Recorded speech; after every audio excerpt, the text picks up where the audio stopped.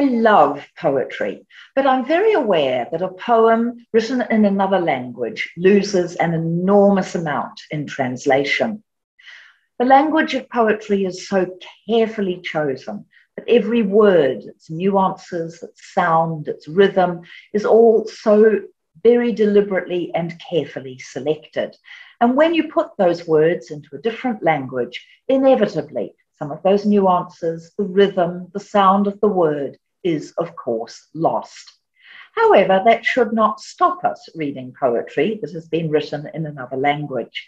And I'd like to share with you one of my great favorites, a poem by the French poet Jacques Prévert, one of the finest French poets of the 20th century. This poem is called Déjeuner du Matin. I will give it to you in French, and my French is far from perfect, so please excuse it, and also in its English version as breakfast. Here it is in French, Déjeuner du Matin by Jacques Prévert. Il a mis le café dans la tasse. Il a mis le lait dans la tasse de café. Il a mis le sucre dans le café au lait. Avec la petite cuillère, il a tourné. Il a bu le café au lait et il a reposé la tasse sans me parler. Il a allumé une cigarette. Il a fait des ronds avec la fumée. Il a mis les cendres dans le cendrier, sans me parler, sans me regarder. Il s'est levé. Il a mis son chapeau sur sa tête. Il a mis son manteau de pluie parce qu'il pleuvait et il est parti sous la pluie sans une parole, sans me regarder. Et moi, j'ai pris ma tête dans ma main et j'ai pleuré. And here is the poem in English as breakfast. He poured the coffee into the cup. He put the milk into the cup of coffee. He put the sugar into the coffee with milk. With a small spoon, he churned. He drank the coffee, and he put down the cup without any word to me. He lit a cigarette. He made circles with the smoke. He shook off the ash into the ashtray without any word to me, without any look at me. He got up. He put on his hat on his head.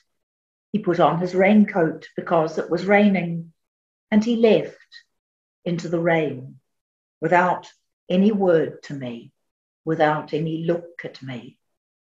And I buried my face in my hands and I wept. The poem was written in the year 1946, very soon after the ending of World War II. The French were feeling disillusioned and traumatized by the war.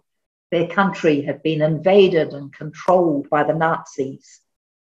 This poem, I think, reflects national disenchantment as we get this little scene over a breakfast table between a man and a woman, possibly husband and wife, we are not told. We don't know why there seems to be this terrible estrangement between the two. Has he been involved in the war? Is he suffering from post-traumatic stress disorder? Or has this couple simply reached the end of the road as far as their relationship is concerned? We're not told. We do not know. And I think that adds a great deal of mystery and also power to the poem. Jacques Prévert has written the poem in very clipped, terse sentences. And the tense used is the passé composé, a tense that indicates a clear beginning and end. The woman watches the man going through the mechanical motions of adding milk and sugar to his coffee, stirring the sugar into the cup, and then drinking the coffee. He puts his hat on his head, he puts on his raincoat, and he walks out into a grey, wet world. She sits and weeps. We don't know what is going to happen to this couple. But I think that Prévert has managed to paint a very powerful and a very memorable scene in remarkably few words. The lines of the poem are packed with anxiety, with uneasiness, and with great unhappiness. Jacques Prévert lived from the year 1900 to 1977. He was not only a poet, he was also a screenwriter. One of his films was the famous Les Enfants du Paradis. He was the most popular French poet of the 20th century, and his poems were often studied by school children in French schools. Many have been translated into other languages. Many of his poems have been set to music. He often attacked the rigid French Catholic education system of his day, and he was very against authority and the Catholic Church.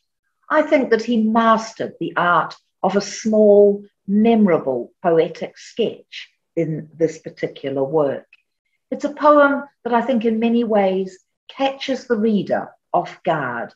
For me, it's a truly wonderful poem, and I hope that you have enjoyed it. If you have enjoyed listening to this poem, I do have many more on my YouTube channel, and I hope that I can share with you my very deep love of poetry in English and in other languages. Do consider subscribing to my channel. There are lots more fabulous poems to come.